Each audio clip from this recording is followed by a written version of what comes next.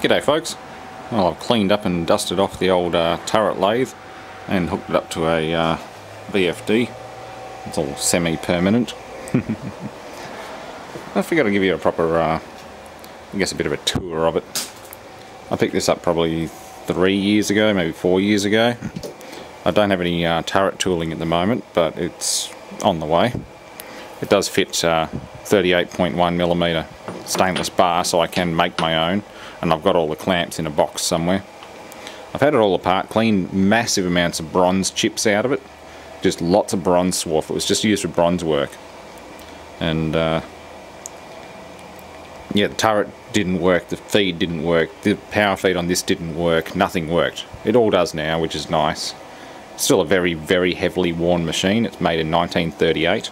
I've got no idea who made it, although I believe it might have been Tarnow in Poland. It has the same hand wheels and things as a bigger Tarnow lathe that I've seen. So it could be a Polish pre-war lathe. But it's still working now. Well, working after a bit of restoration, and unfortunately most of this rust and dirt is just my own neglect.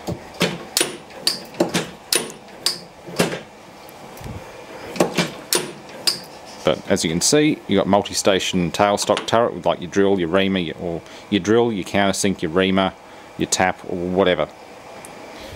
You can mount your parting off tool here, your turning tool here, do your turning profile, bring it back, part it off after your drilling operation.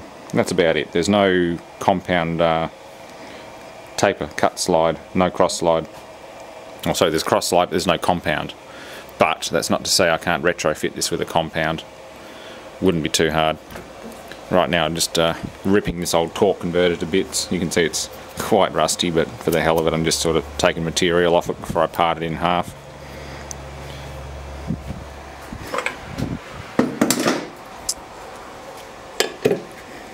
Pretty straightforward machine. All straight cut gears.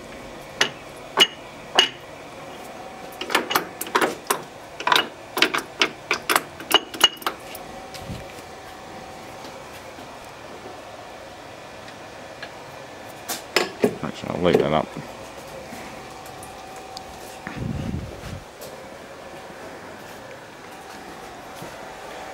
No coolant pump yet. I do need a coolant pump.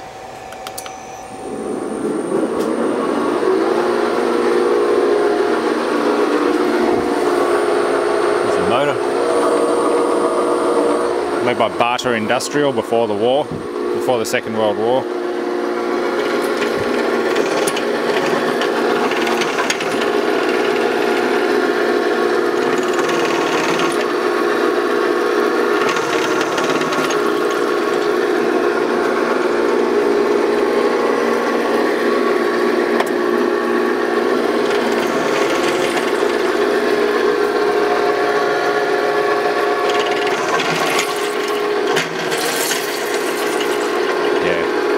He'll throw oil everywhere.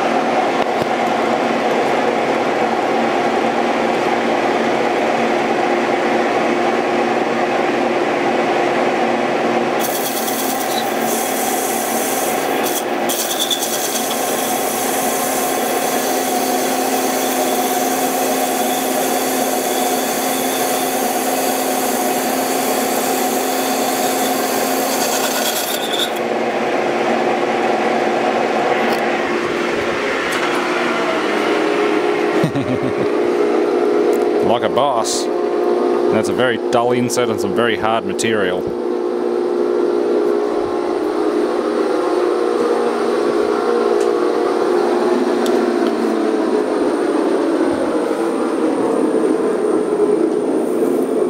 Yeah, the material I'm turning is pretty high grade steel. I just figured I'd rip a bit off the face there, but with a dull insert, still rip through it.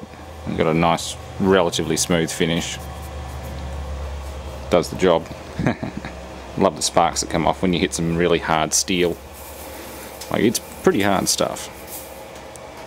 Anyway, that's your little tour of the turret lathe, and hopefully since it's exposed I'll keep it ready to go and clean, and do a few more videos of turning projects with it. Thanks for watching.